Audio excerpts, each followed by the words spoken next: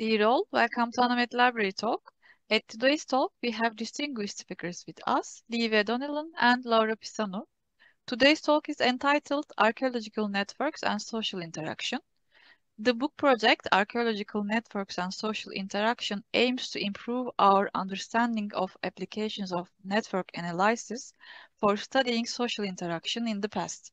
Very successful applications of network analysis exist for studying settlement archaeology and movement through the landscape, but social interactions come with their own complexities.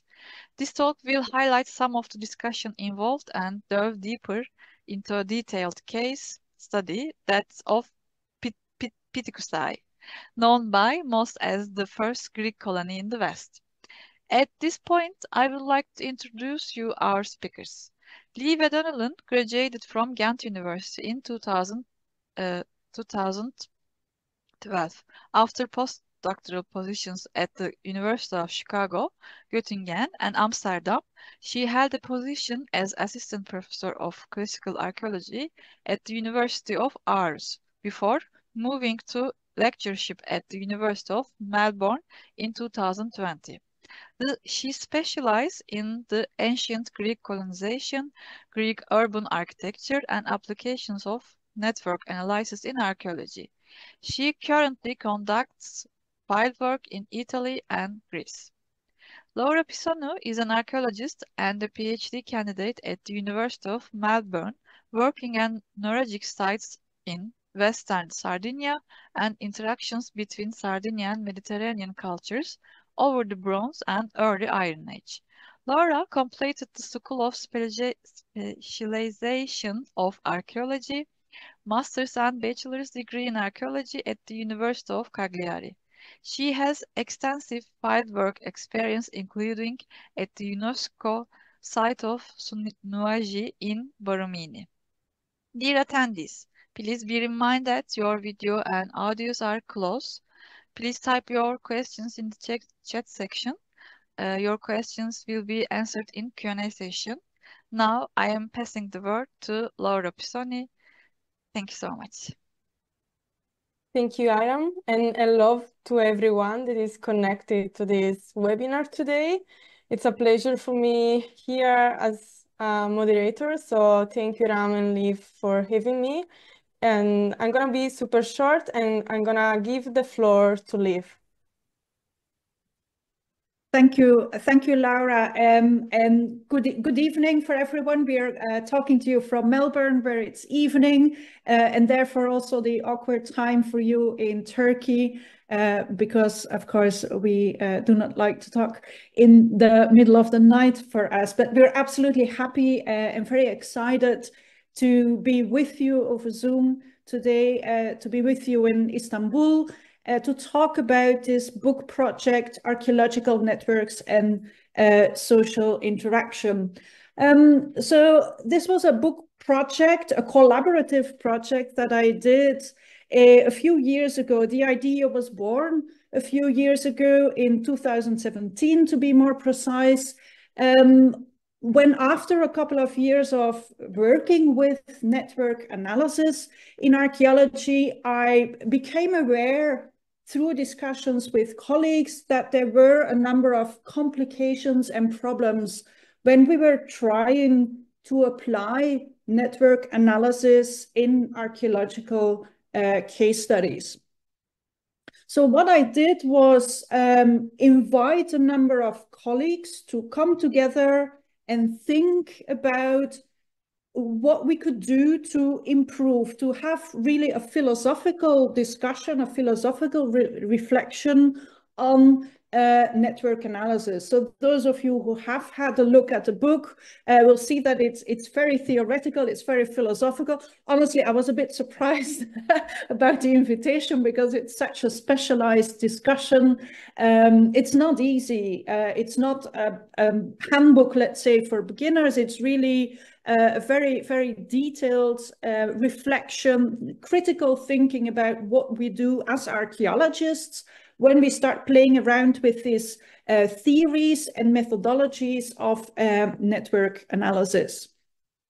So, and specifically, the questions surrounded the social aspect, so interaction between people and exchange of objects, you know, when people trade or exchange, as often happened in the past. It's a very important aspect of our study of ancient societies, to really understand how that might have happened. So what I did was ask Carl Knappett, who's a very distinguished professor at the University of Toronto in Canada, and who has done a lot of theoretical work on network analysis.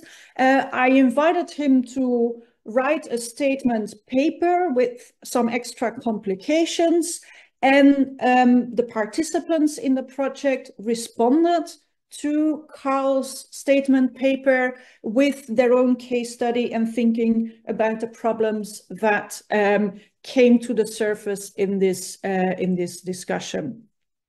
Of course, with the knowledge that the theoretical implications for any conclusions that we draw about the past are very important. So what I would like to talk to you about today is really an introduction to the discussion. What is network analysis and how does that function for archaeologists?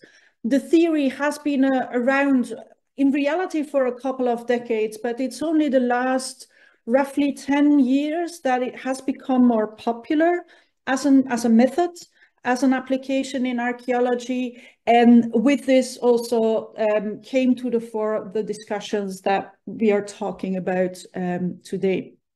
So I will start with that and then move to asking questions about the social aspect in studying archaeology, which is also not a very evident thing to do and is something that has only developed also in the last couple of decades. So it's really recent developments in theoretical archaeology that are at the core of this discussion today.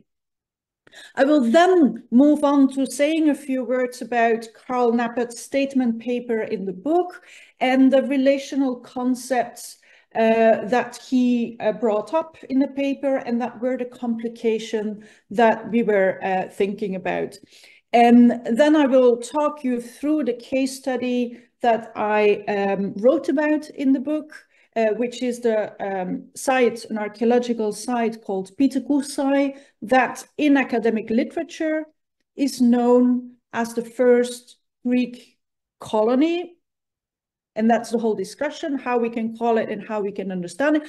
Nevertheless, I will say colony, the first Greek colony in the West, founded by the Greeks in the 8th century before Common Era. So the idea of network is actually not new. The word network has been around in ancient Greek, in Latin. So we know that even in antiquity, people had the concept of a network of things being connected to each other through lines, essentially forming a bigger whole, a bigger unity, let's say. And through Latin and French, this concept came into the modern languages, and we see that different languages have different words for it. Réseau in French, network in English, Knotenpunkt in German, but essentially the idea is the same and exists really throughout cultures. It's a transcultural concept. And it was only in early modern times, as the development of the sciences, 17th, 18th century, actually a Swiss scholar who moved to Russia, who actually developed the idea, the mathematical idea of talking about a network, a system of connections, and he came up with the idea to represent it as points, dots, and lines as a visual representation of the problem. And what happened, actually, there's an anecdote which is interesting, which is a bit funny, so I'll share it with you. What happened is that in this society, and we're talking about 17th, 18th century bourgeois society, even in Russia. So people went for walks, they put on their nice clothes, they went for walks through the town, and the city of Kaliningrad had 7 bridges crossing the river. And people, apparently, according to the anecdote, had a game to try to walk through town and cross all the bridges only once, trying to do that. And the game was really, is this possible? So people were trying all kinds of configurations to do this.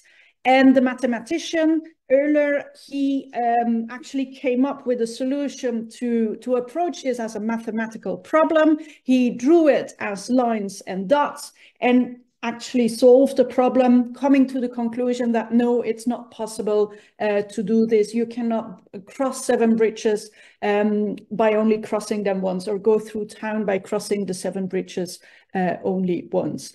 And Euler was a famous mathematician, so he wrote about it, a theoretical essay, and through this invention, this very banal occupation of the elite in Kaliningrad, we have inherited the scientific concept of networks.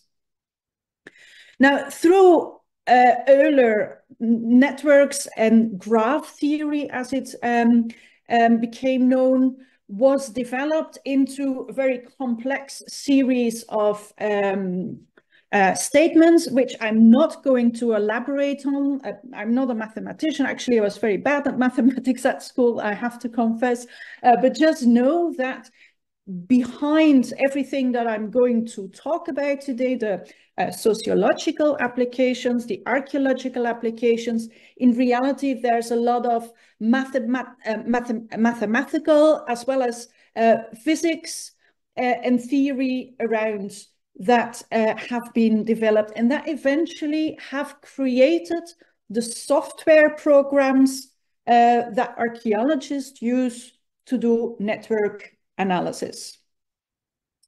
Actually, already in the 19th and early 20th century, sociologists also started talking about networks, thinking about networks, but without this mathematical application that Euler and successive mathematicians developed.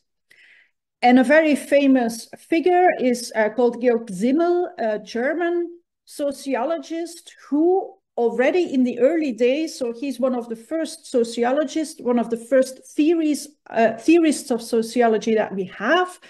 He already in these early days said that people as individuals can only be understood when you look at their social network. So he says family relations are important to understand people. Their friendship relations are important to understand people. So you cannot look at people and understand them in isolation as individuals. And this is, of course, very important when you start talking about past societies, as we archaeologists and historians do, to keep that in mind. Very often we forget about this social dimension.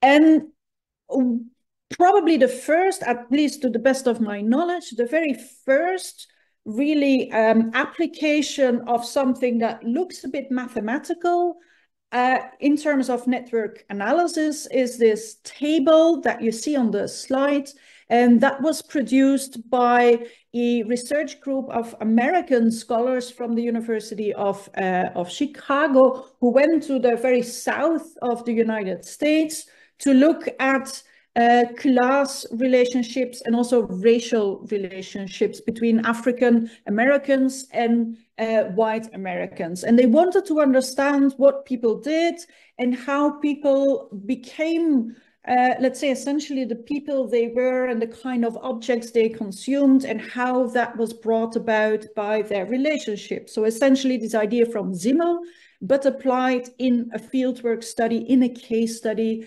that they did by conducting research on what individuals in this society did.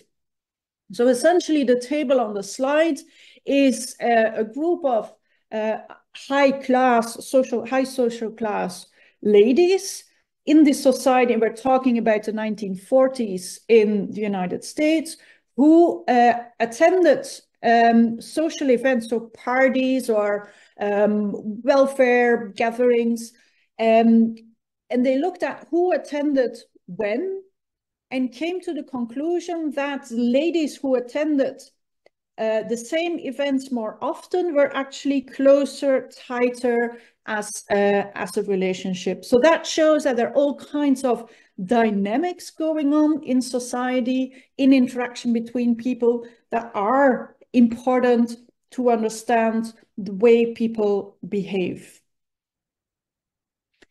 Another early theorist who actually applied the concept of lines and dots to represent social interactions was another American from Italian descent, Jacopo Moreno, who made a study of essentially it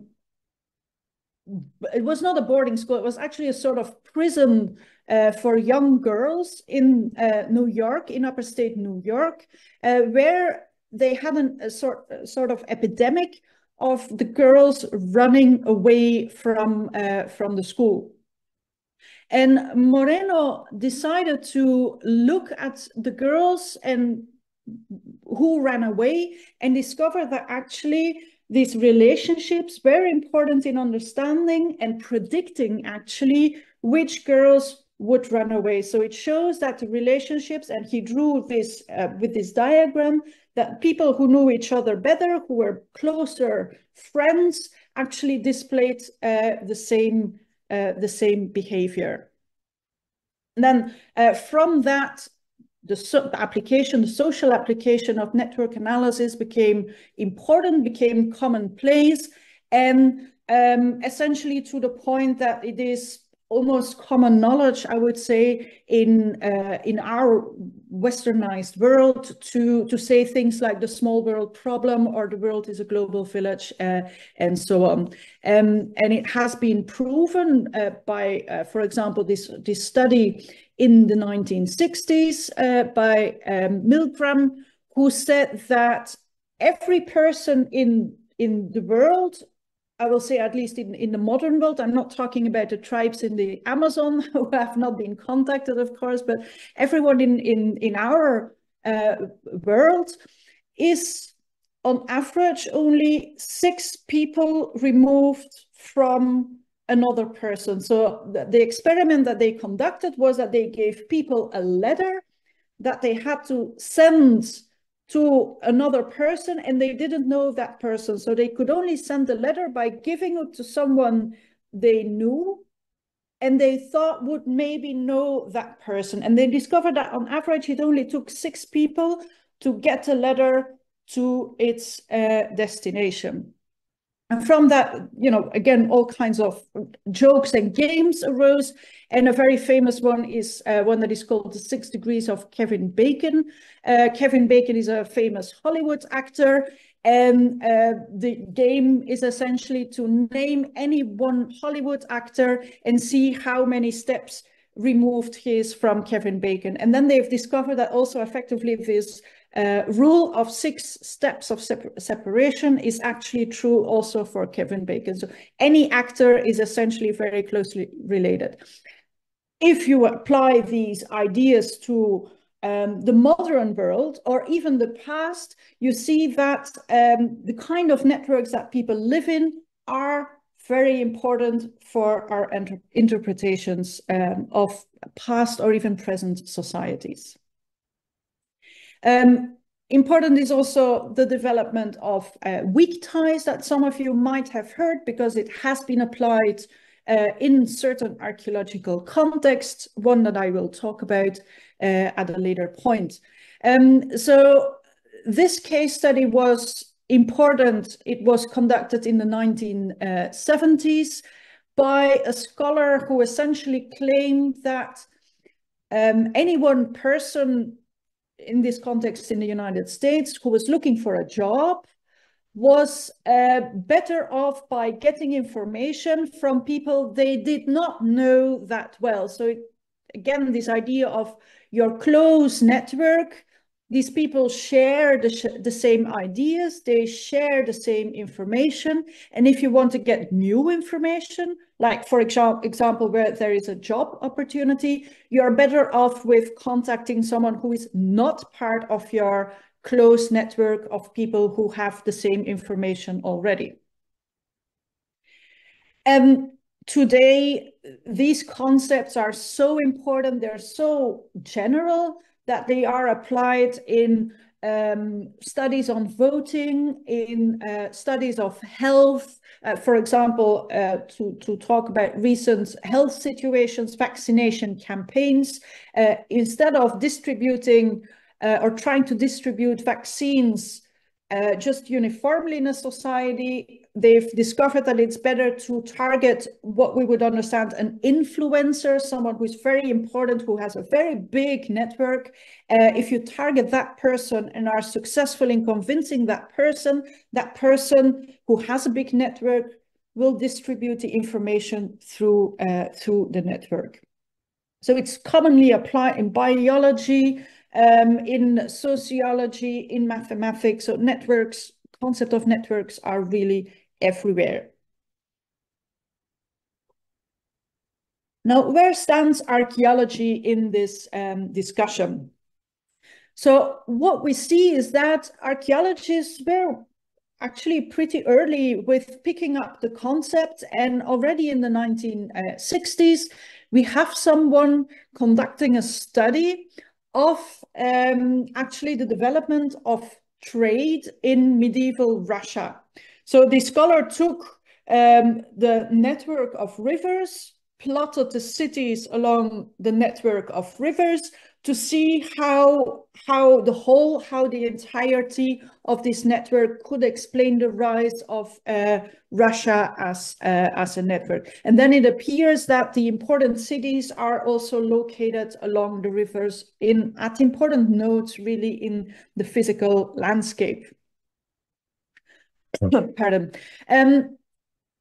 Other studies have been conducted with a similar idea in mind. And another early example is one study that was conducted about the Romans in Britain, where effectively also the settlement pattern could be represented really as a network. And there you see that the cities who are located on a critical part of the network were also important cities. So the physical location and the relationship between the units of the network were discovered to be very, very important and could explain phenomena of development in the past.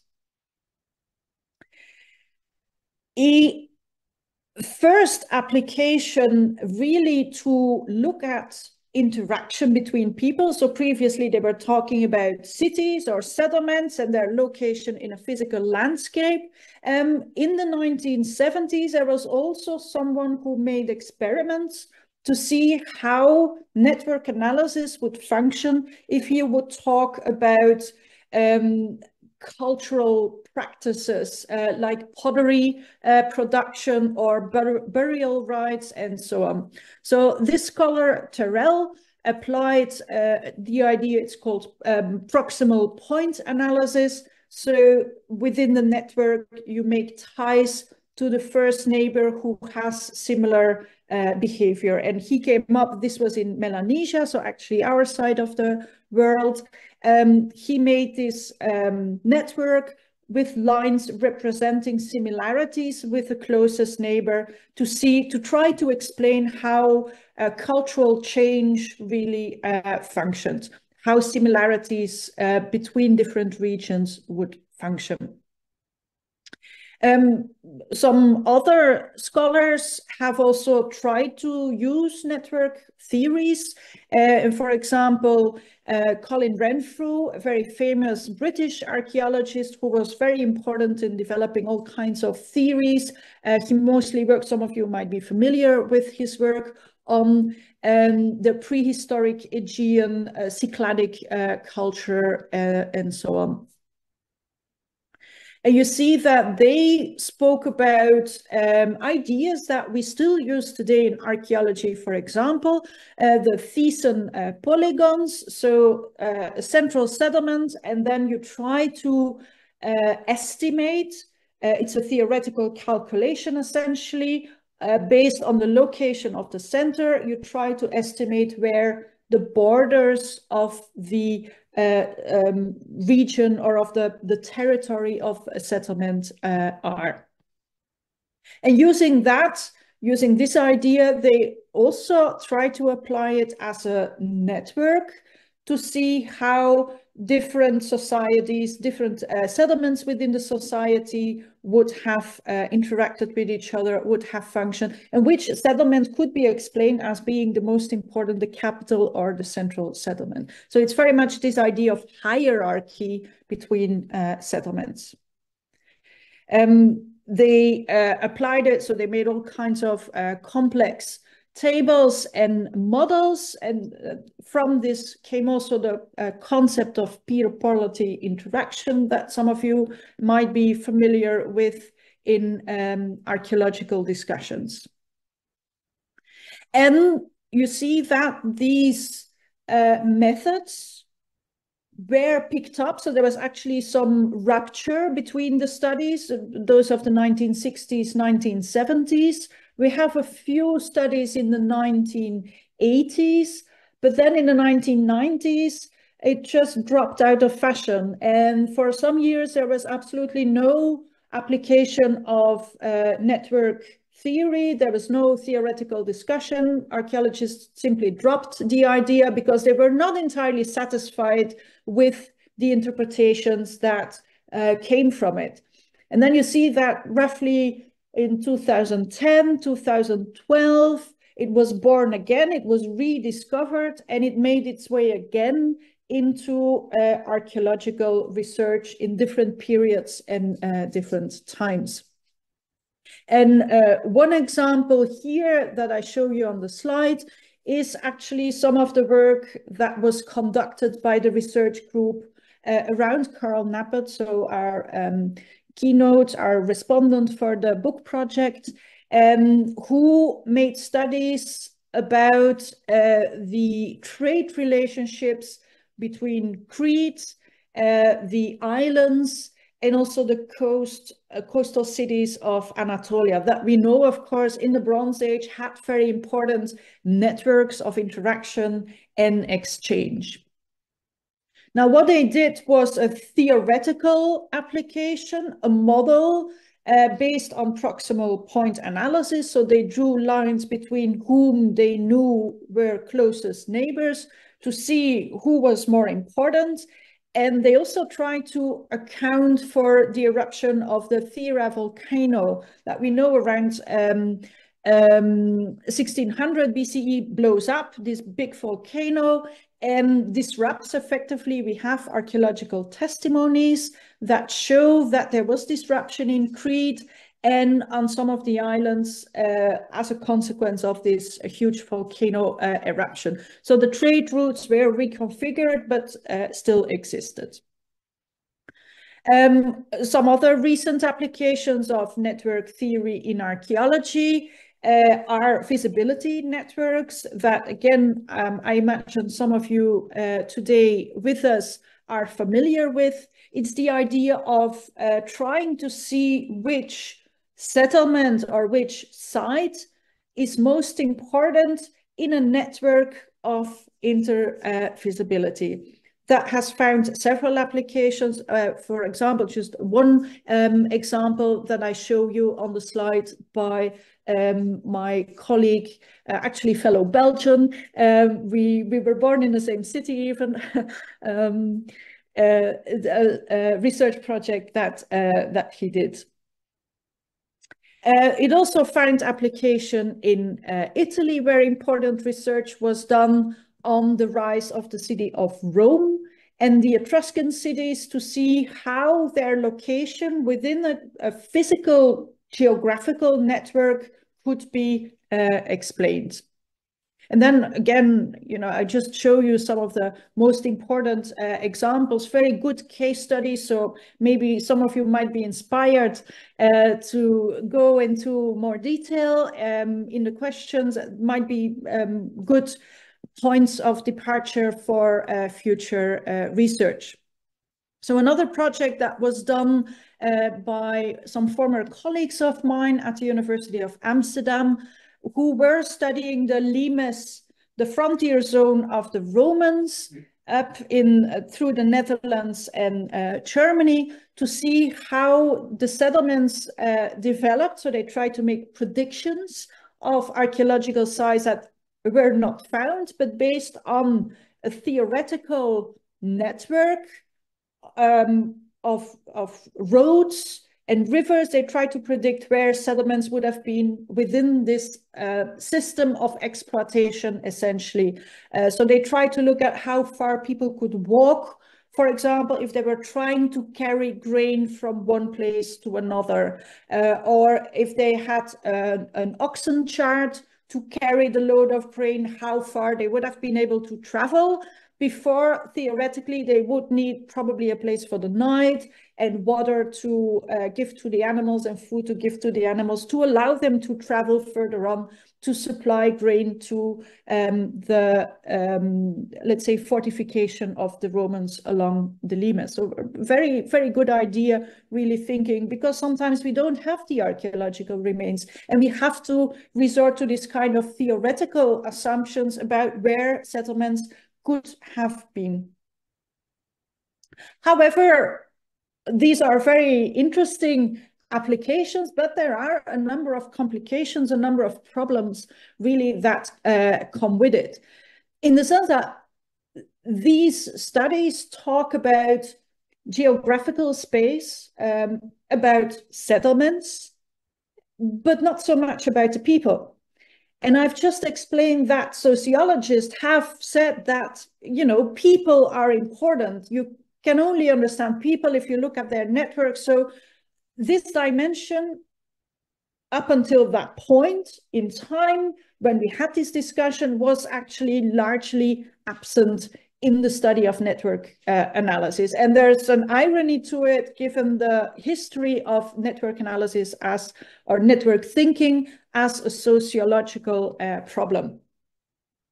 So what people were risking to do is go back to the cultural historical paradigm, where said, you know, one society, Greeks did like this, or the Romans did like that, or the Hittites, to stay within Anatolia, the Hittites did so. Of course, we know that the past was much more complex. So the problem is, how can we represent that in network analysis? So the social dimension has been only part of archaeological thinking in the last couple of decades. When we go back in time, a lot of archaeological studies, and I have to say some colleagues still study past societies like this, they talk about cultures as something coherent, where everyone has the same beliefs, everyone has the same practices, everyone uses the same pottery, everyone dresses the same in the same clothes, and so on. And of course, we know that that is not realistic. There are a lot of nuances, especially in places where different cultures meet, and that is simply not taken into account in studies that are just very general and take very large regions and long periods of time into consideration in their study.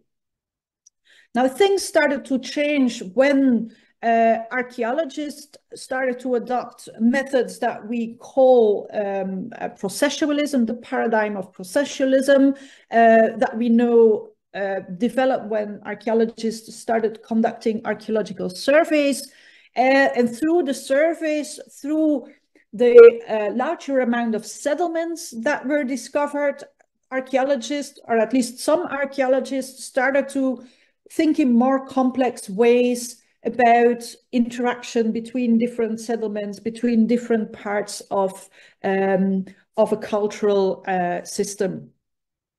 But it took actually until the early 1990s, with the famous work of Ian Hodder, a British archaeologist who has gone to Stanford University in the United States, has been there for many years. And he was really at the forefront to think about identity of people and the way that people use objects to express an identity. So here we see for the first time in archaeology, and it's shocking that, you know, this happened in the 1990s. Most of us will have been alive in the 1990s. It's not that long ago. It's a, you know, so it's shocking that it took so long really for archaeologists to start thinking critically about human beings in the past, and think that these people were not actually so different from you and I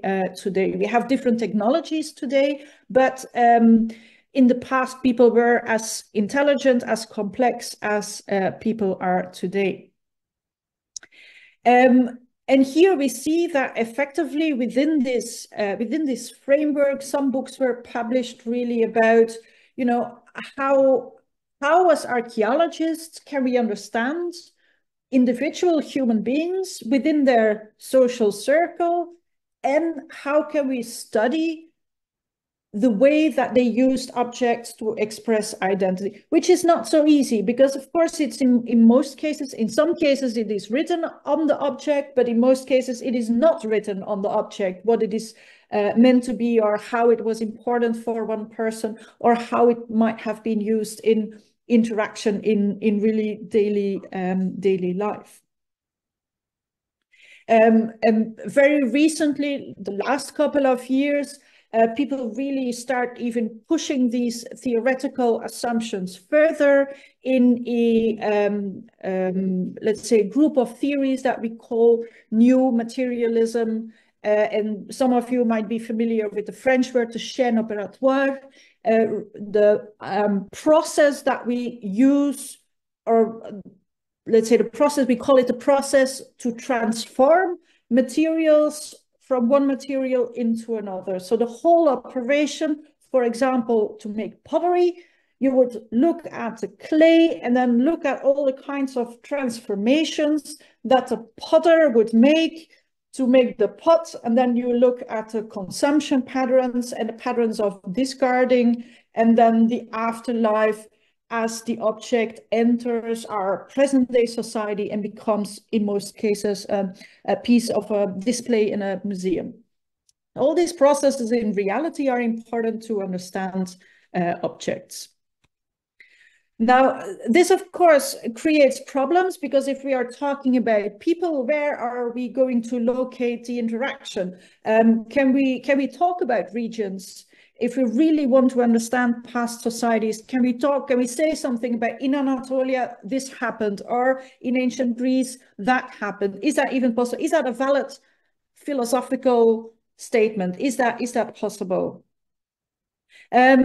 So the questions we have to ask, and these were the questions that were really at the core of the book project, to which the various participants responded with their own experience, their own archaeological case study, to see to what extent it was possible to answer these questions. So what are actors? Are they necessarily human, or do we also have to devote more attention to objects? What do actors do, and to what extent can we understand behavior of actors in the past, and can we model that in network analysis? And you know, how do we generalize? What valid generalizations can we make as archaeologists? So Carl Nappert looked at the work of a couple of anthropologists, essentially to claim that, actually to complicate the matter even further. So I had raised these questions about geography, and Carl says, oh, I have some more problems when we talk about network analysis, when we talk about interaction between people. And he was looking specifically at exchange.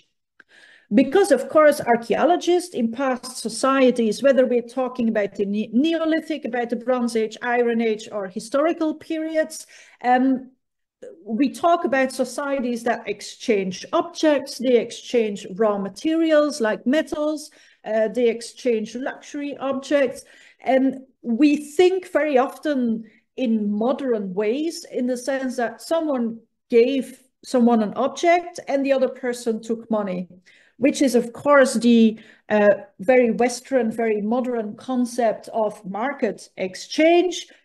One person gets the money, the other person gets the object, and the deal is done. And Carl Nappert very rightly raised the issue that actually in many societies, non-Western societies, in past societies, relationships between people with objects were more complex, in the sense that there were dependencies created when someone gave an object to another person. Now, this was initially an idea that was developed by an anthropologist, by a couple of anthropologists looking at exchange in Melanesian societies. So again, the side of Australia, usually Papua New Guinea was very popular as a setting for fieldwork studies.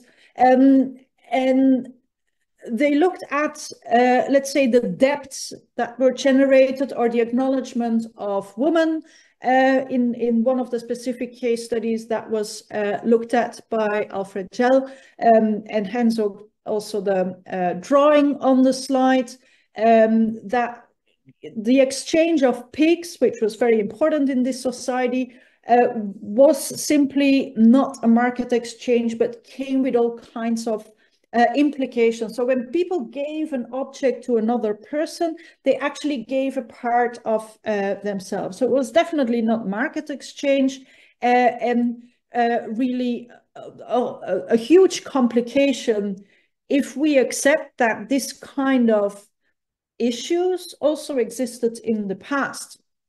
And Carl Nappert actually came with a couple of examples from the past, from which it becomes clear that effectively the exchange of objects in many cases was not a market exchange, but the objects accumulated value based on the previous owner of the object. And the most famous example that Carl Nappert cites is references in Homer, when he talks about, you know, these Greek heroes who have objects, and when they have objects, they actually say, oh, but this object was owned by this person before me, and it was more valuable simply because that famous hero had owned the object before them. So you see that objects accumulate value within the networks of people that had used them. Now, in the case of Homer, we have a written discussion about the kind of values that were attributed to objects.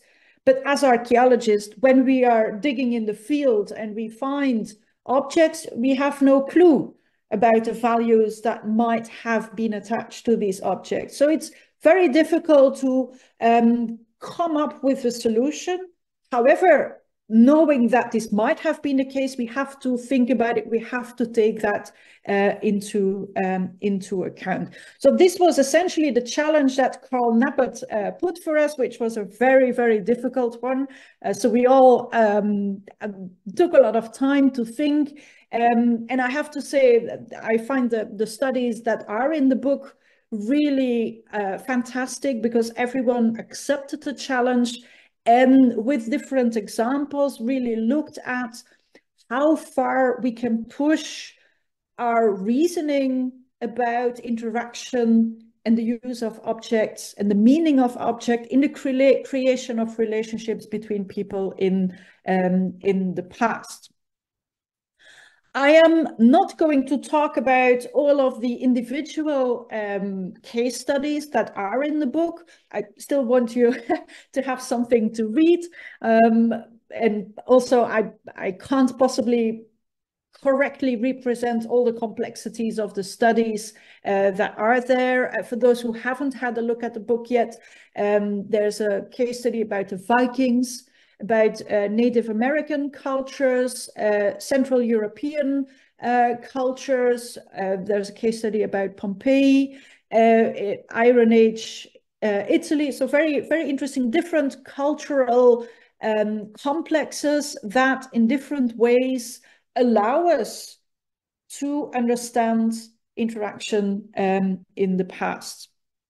Now, I want to devote my last, let's say, 10-15 minutes to a discussion about a case study that I am most familiar with, which is a case study linked to the phenomenon of Greek colonization.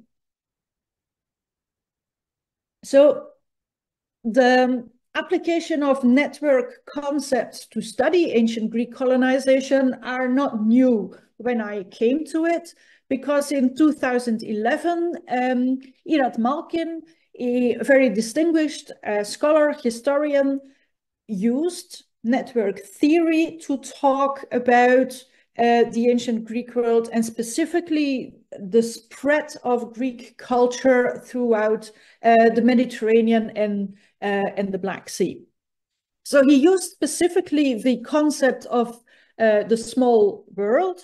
And you remember that I spoke about it earlier, this idea that everything is connected to everyone. And he essentially said that certain locations, like the sanctuary at Olympia, where the Olympic Games were, and the sanctuary at Delphi, where the famous Oracle of Delphi resided, he claimed that these were central nodes in the network, and that because of everyone, all the Greeks interacting through this network and meeting each other at the central nodes, the ancient Greek culture was to be understood as a small world network. Now, it is a very well-written book. It's thought-provoking.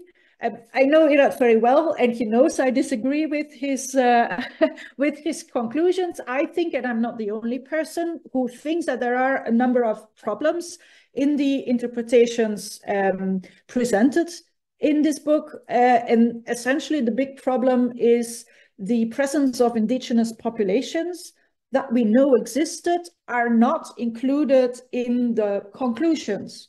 Yet we have the archaeological evidence for them. So there is a problem really in how this network theoretical concept was applied into the interpretation of this society. Now, I was very interested in this site. You see it here on the map. I don't know if you can see my arrow on the slide. So located here, roughly in the center south of Italy, in the Bay of Naples, is this island, which is today Ischia. It's a very beautiful place. If you have the opportunity, you should definitely go and visit. And in Ischia, archaeologists have conducted excavations in the 1950s, 1960s.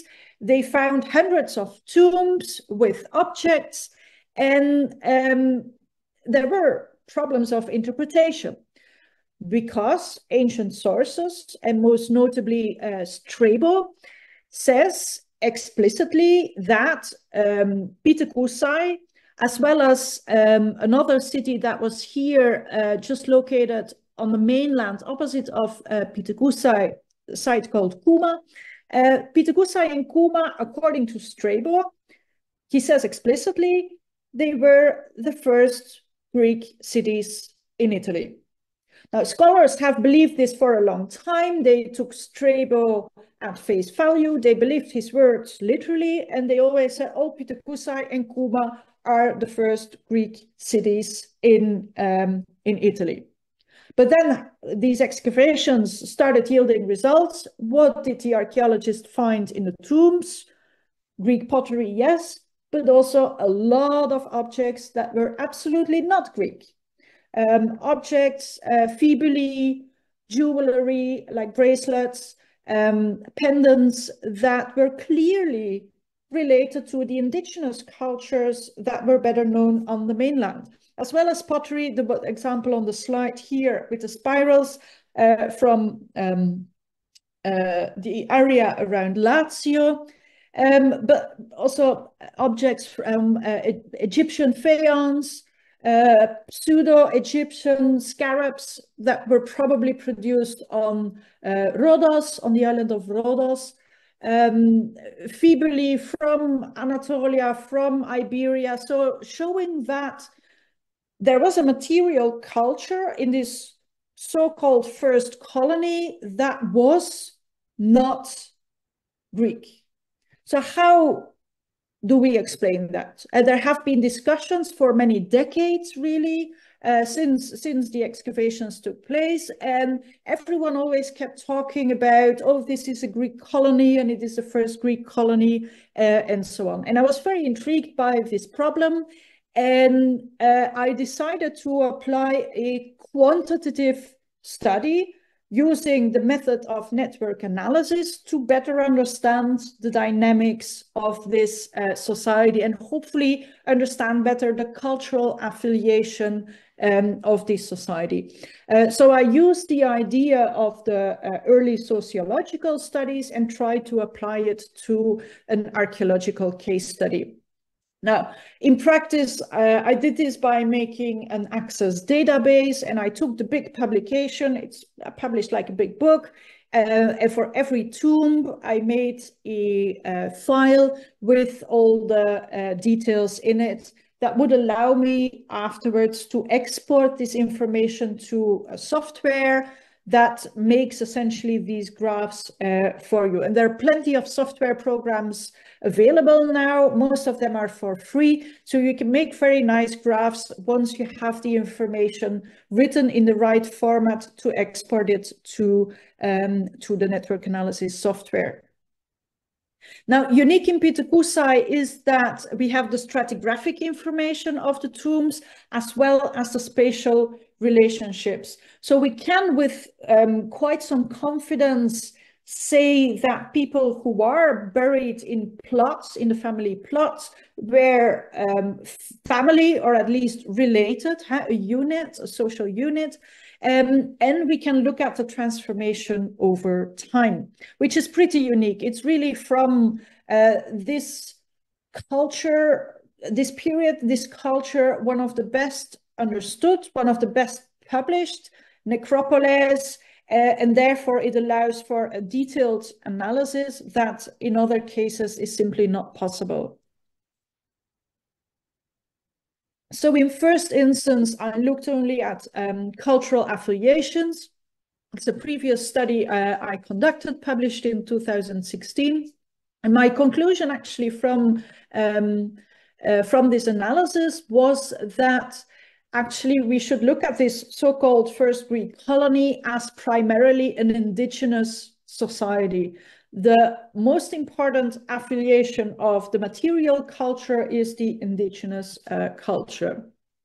And now it is still unpublished, but a couple of years ago, a bioarchaeological research was conducted on a number of the skeletons. And it seems, actually, I'm very pleased that I was right, because bioarchaeological research has actually confirmed now that the vast majority of the people in Pithkoussai, at least the ones that they were able to study, appear to have, let's say, a biological ancestry of Italy, the region of Italy, the regions around Italy, and only a small part of these people came from somewhere else. And that is really revolutionary in our interpretation of Greek colonization. It means that actually Greek colonization was not so very Greek. It was also not a colonization.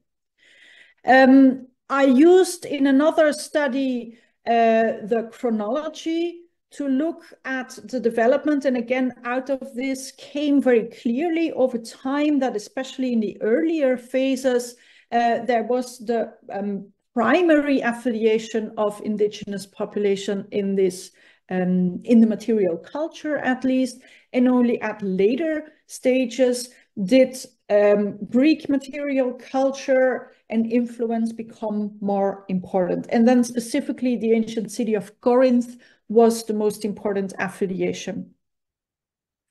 Now, for the book project, Archaeological Networks and Social Interaction, I decided to select a couple of objects and look at the way they were deposited in these family complexes over time. I'm not going to go through the development in the different times. It would take too long, and you can read it in the book if you like. But what the analysis showed for the objects that I studied showed a very, let's say, different pattern of distribution and circulation than what we would normally expect. The traditional assumption was that in a very cultural historical fashion, the population in Pithkoussai used oinochoe, so wine jugs and drinking cups in the burial rites. And what my analysis showed was that no, not everyone was buried with drinking cups or oinochoe or aribaloi, so the perfume flasks, in a uniform fashion, which means that there were certain manipulations going on in the deposition. So during burial, some people had more access to certain goods than others. I looked in first instance at the distribution patterns of drinking cups, the wine drinking cups. So we have different typologies, skiphoi, kotilai, and so on. Some were locally produced, some were imported. And it very much showed that there were certain family groups who clearly manipulated the circulation and really kept the circulation of these objects to themselves. And referring back to Karl Nappert's idea of sticky exchange and objects with complications, this is an example where we can say that given the limited access to these objects by the vast majority of the population, we can imagine that these objects were considered sacred and special in this society.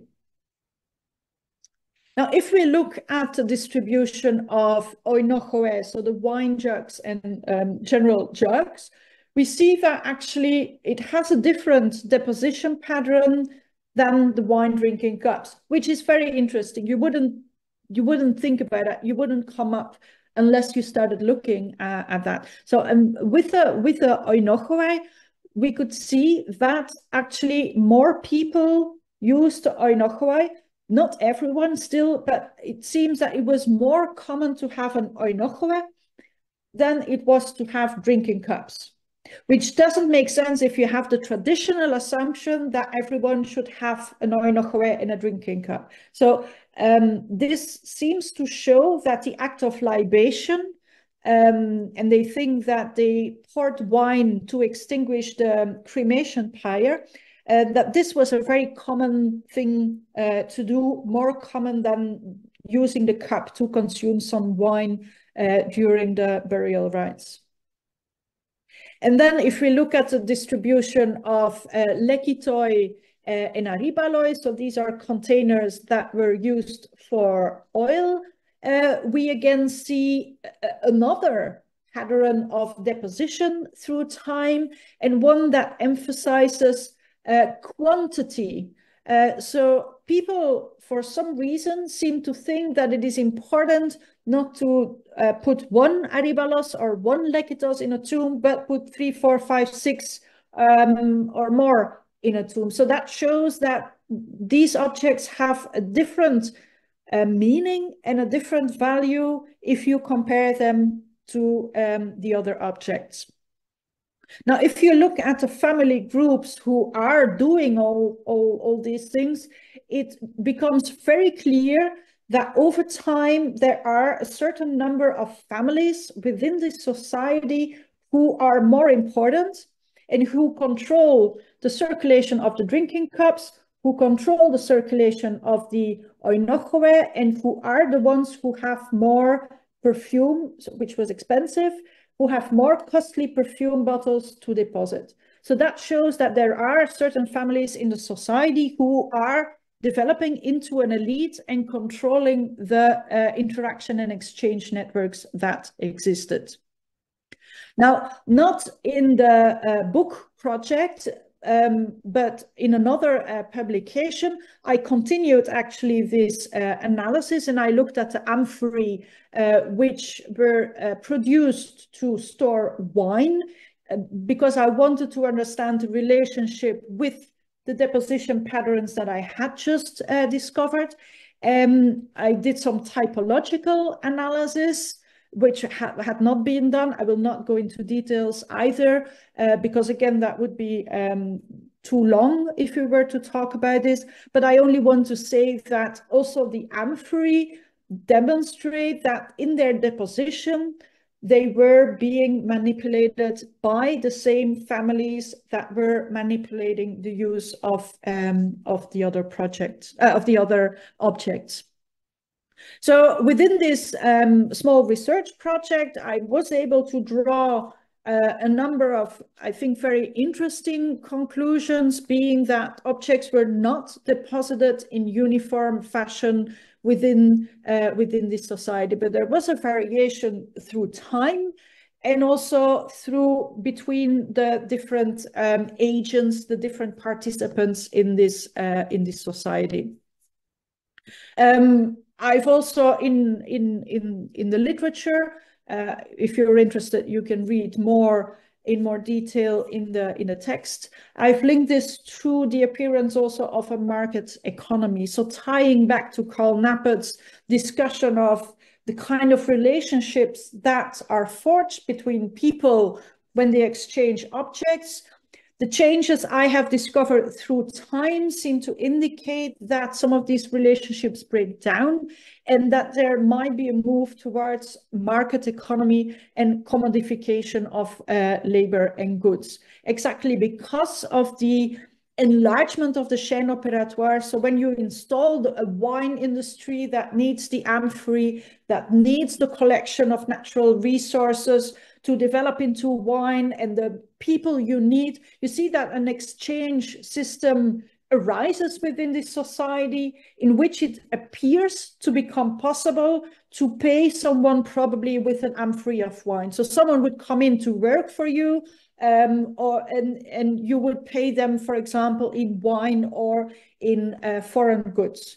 So it's a completely different exchange relationship that rises, and we can say that this is the consequence of the increased interaction within the Aegean, the phenomenon that we usually call colonization, that increasingly we understand is a much more complex network. We use the word globalization even to describe it. Very complex exchange interactions between the different parts of the Mediterranean, of Anatolia, and gradually also of the Black Sea, of course. So overall, to look back at the book project, we've passed the hour, so I'm going to wrap up with some general conclusions before I open up the floor, or Laura better will open up the floor for you for questions if you have questions about this. So can we use network analysis to represent social interaction? Can we include human agency into our discussions by using network analysis? I think we can say that yes. In some cases, it is possible. By looking at the depositional patterns of objects, we are able to distinguish certain human behaviors that previously we did not know. And if you read the book, you will also see that the other case studies are also able, through the use of network analysis and network concepts, to come up or discover certain behavioral patterns that give agency to that make our interpretation of these past societies more complex, to problematize really the way we think about past societies. Nevertheless, I'm going to say that there are still limits, so it's not a method that is going to solve every problem that we have when we are trying to make interpretations about past societies, and most notably things like daily life, or really the day-to-day interaction and exchanges between people will still remain very problematic. So we can never only rely on the diagrams, but always have to have a philosophical reflection really on what we are trying to achieve. That was it for me for today. I hope this was interesting, and I'm very happy to take any kind of questions or discussion that you would like to have. Thank you very much, Lieve. That was amazing. A great talk, and that opens like so many questions. I'd love to ask you so many questions and to share with you so many thoughts. And I guess that all our attendees are gonna have like so many questions to ask to you. So I really encourage all of them to use the chat to write the questions that I'm gonna read to Lieve, so she can answer to all of them. And in the meantime that we are waiting for people to write, I'm gonna break the ice, if it's okay also with Hiram and with you, Lieve. So Yeah. you say that there were like imports from Greece, and I understood correctly also from Italy in Pithkoussai in the tombs. Yeah. So I was wondering, they were like present like contemporary in the same tombs, both like the Greeks and the imported like Italians, let's say, imports, and what can we like understand or from networks, like there is any? Yeah, That is a good question, and that was exactly the problem, because it's all mixed. So you see that all the tombs have a mix of objects. So there's no single tomb that has only Greek objects or has only indigenous objects, because then it would be easy to say, oh, this is a Greek person, this is an indigenous person. But with everything being so mixed, so tombs have Greek drinking cups, the amphory, the local amphory production was based on Phoenician models. So they would have Greek drinking cups, Phoenician amphory, Egyptian scarabs, you know, other faience objects. I just say something. Everything was mixed, so it's impossible really to separate. Now, if you use network analysis, you are able to make an analysis of literally hundreds or even thousands of objects at the same time. And that is, I think, the strength of the method, that the human brain cannot possibly, understand. When you look through a publication with hundreds of objects, the human brain cannot digest so much information. A computer can. So if you insert this information into a computer, the computer is going to make a nice diagram for you, and is going to say, oh, the vast majority of the objects, which I did, the vast majority actually of the objects and the material features, like the tomb construction, is of indigenous origin, and you have so many percentage of Corinthian origin, so many percentage of Cypriot origin. So that allows you to have a quantitative understanding of deposition patterns. Yeah, I hope that's this great. answers the question. Yes, it answers. And it's also, I think, a way that is easy to like visualize this complex network. Exactly. Also. Yeah. It is. Yeah. I think one of the strengths of network analysis is the visual aspect, and there's more and more software available to make all kinds of graphs, and you can manipulate them. So you can extract information, you can remove certain informations to really analyze your data set in a different way. That's super fascinating. We have a question from the chat, Lieve. So let's say, by looking at the network ties, can we tell the difference between a market and a gift economy and make any assumptions? Would they look different? Yes, actually, scholars have made assumptions or have said that when you look at a market economy, objects are distributed in a more uniform matter, in a more uniform way, because the rationale of a market economy is that everyone who has money has access to the objects. Whereas in a sacred economy or in a moral economy, you see that only the elite has access to these objects.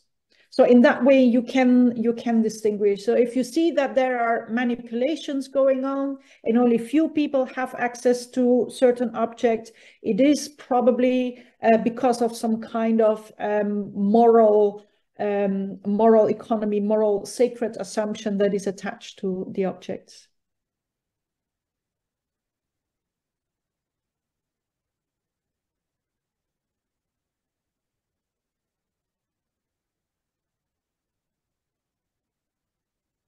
More questions from the attendees? Any curiosity? Any thoughts that you'd like to share with Lieve? This is a really great occasion because we have here Lieve to ask all the questions about connectivity. I will say that people are also very welcome to send me an email. If you come up with a question or you would like to have a longer discussion, I'm more than happy to respond to emails as well. That's nice. And we have another question. So if we conduct the analysis on a large scale, such as across regions, at what points should we be careful when drawing inferences from the network analysis? That is a very good question. I think the quality of your interpretation will depend on the quality of your data set. If you have a very big data set, and increasingly archaeologists have big data sets, so our interpretations will become better over time. But if you have a very detailed data set, let's say, I think tombs are really the best context to study because they are a unified deposit in most cases, at least when they are individual tombs. In that case, you will be able to come up with a reconstruction that is at least valid for the material that you have. If you have only few data sets available and you're talking about very large regions, you can still do it, but you have to be aware that you are making assumptions and you are generalizing a lot. If you don't have all the information that is included, like all the excavation reports and so on, if you have not included that in your data set, I'm going to say your conclusion is more going to be a hypothesis than a real conclusion. A possible solution for that could be to, make what they call a null hypothesis. So network software will allow you to create a random graph, and that is really made random by the system. And if that pattern of the random graph looks the same as the network you have made, that shows that your network is probably random and has no validity, there's no actual network pattern, deposition pattern that is at play there.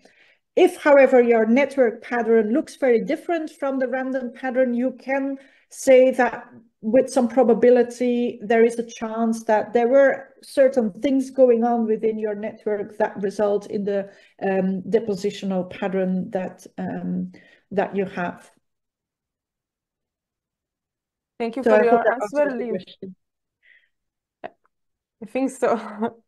And thank you for that. And we have another message in the chat that has both a comment and a question, and that says, "This is amazing, thank you. I'm a big fan of network analysis. However, I wonder if statistical analysis could provide similar results for some of the case studies you have presented, aside from illustrating the relationships among the nodes." That is absolutely true. Network analysis is a statistical method. So if the results would be very different from other statistical methods, that would be a problem. It would not be valid.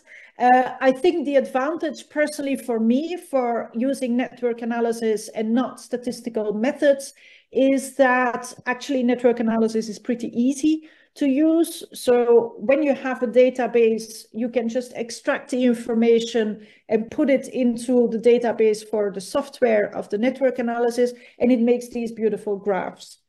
I'm going to say that I know several people who know how to code, for example, R or Python, and they are able to create their own patterns, their own networks by coding. I'm going to be honest, I don't know how to code. I've tried to learn that and I thought it was terribly boring, so I gave up.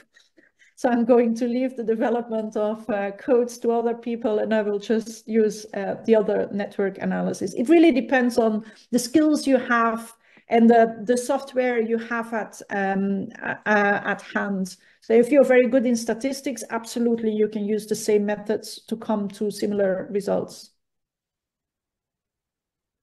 Thank you, Lieve. Any further questions from the attendees?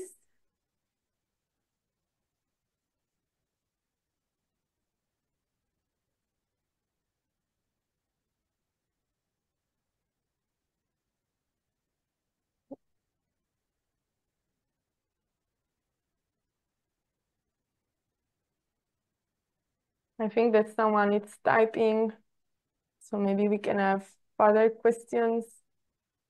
That is like tonight, it's also, we are talking about networking, and this is a network that was created by Hiram, asking Lieve to come and talk with us, me to be the moderator, and we are all linked like thanks to the web in this online network. When you start people thinking from about it, sides. networks are everywhere. Yes.